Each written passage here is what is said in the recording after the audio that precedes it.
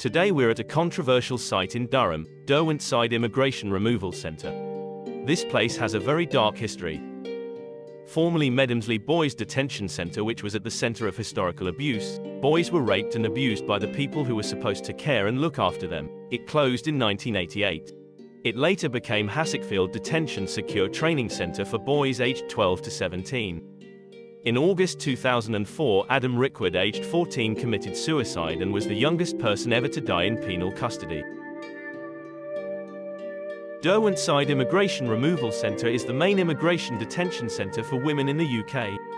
The Immigration Removal Centre has capacity to accommodate 84 women who will be imminently removed from the country. The security and design of this Immigration Removal Centre is that of a Category B prison. People who have been in the detention centre describe it as worse than prison. When you are in prison, you know when you are going to be released and you count the days down. When you're in an immigration detention centre, you don't know when you're going to get out and you count the days up. It is a hugely traumatic experience for women that are already vulnerable and have escaped a life of torture, modern-day slavery and other abuse.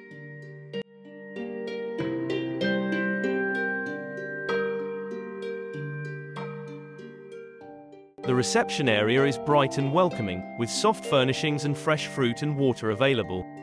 Women are searched promptly by a female officer on arrival. An informative booklet is available in different languages and gives a brief overview of the centre. Women are provided with a sandwich and snacks, as well as a mobile phone, and given phone credit to enable them to contact their families and friends.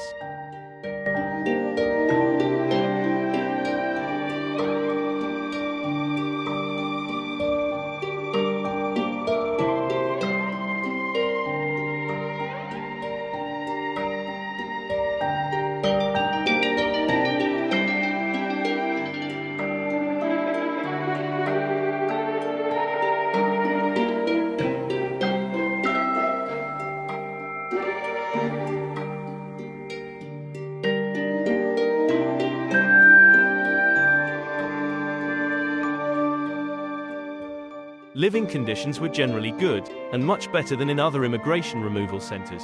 Most of the accommodation was in single rooms. All single and double rooms were large and clean. Rooms are generally well equipped, and have a television and were adequately furnished, with lockable cupboards and windows that open. All had separate showers and toilets. Women had their own room keys. The Rule 42 unit is used for the temporary confinement of violent and refractory detainees. The photo shows one of the two cells that are available for use.